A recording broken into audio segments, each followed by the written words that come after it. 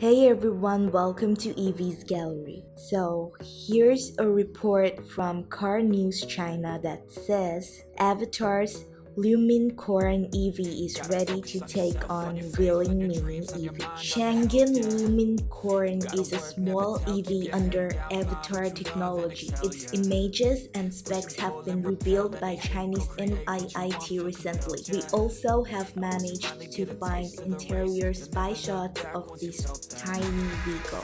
So let's get acquainted with the Chang'an Lumin.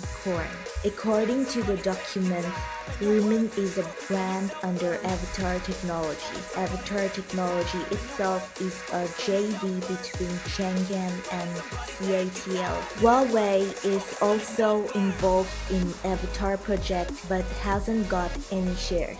So Lumin also may be a joint project between Chang'an, New Energy, CATL, and Huawei. Funnily, the new brand may also be involved in producing tires for cars and bicycles, according to the documents. Chinese media speculate that Lumin is a brand, but it isn't sure for now. It can become a sub-brand or a line. Chang'an itself hasn't announced Lumin's position on the market yet.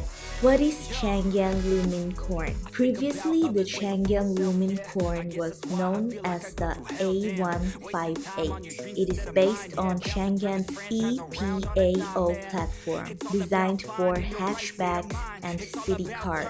The name Corn translates from Chinese Lumin. The Lumin Corn is a two-door EV with 4 seats. It has a pleasing look with a rounded shape, circular LED lights, and pop-out door handles. Standard door handles are also available. The dimensions of the Lumin Corn are 3,270, 1,700, 1,545 mm with a wheelbase of 1,980 mm. So it is a small car that also has small 165 or 70 R14 wheels. The Lumin Corn has decent approach and departure angles of 21 and 28 degrees thanks to its small bumpers.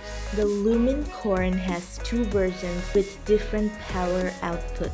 The first one got an output of 30 kilowatt, and the second one generates a power of 35 kilowatt. The Lumin Corn with more horses weighs 945 kg to 105 kg heavier than the version with a less powerful motor. Another difference between the two versions is the battery. The Lumin Corn with 30 kilowatt has the LFP battery supplied by Goshen High-Tech, and the one with 35 kilowatt got the LFP battery from CATL. According to Chinese media, there will be two versions of the Lumin with 150 km and 210 km range. These versions both have a top speed limited to 101 km per hour. According to MIIT, you can get rid of a lot of stuff here to make this car cheaper. There is a version without running lights, a rear view camera, wheel caps, etc. So this car will probably play in an extensive segment. Chang'an has also shared some official images of Lumin Corn. It has got various colors.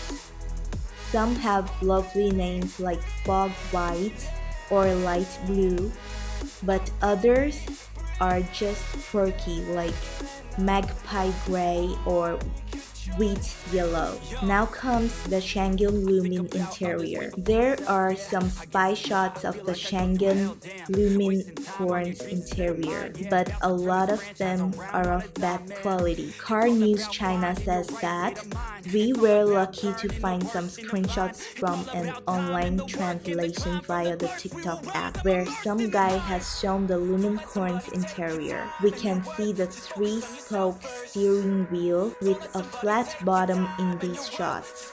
It is funny that a car with a top speed of 101 km per hour got that sporty looking wheel. There is Lumin lettering on the steering. Behind the wheel, we can see a digital dashboard. It says that Lumin Coin can run up to 186 km with a 93% battery charge.